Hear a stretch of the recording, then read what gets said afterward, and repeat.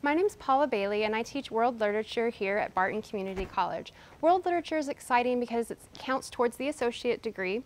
In class, we have the opportunity to talk about similar and different values that exist globally throughout different cultures, and then how those values have influenced human motivation and behavior. And that's pretty fascinating to see historically and how it still affects current events today.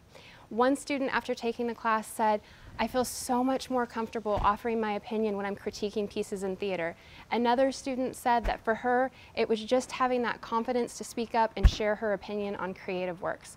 So, if you love to read, if you want to bring your thoughts and experiences to the World Literature classroom, we would love to have you.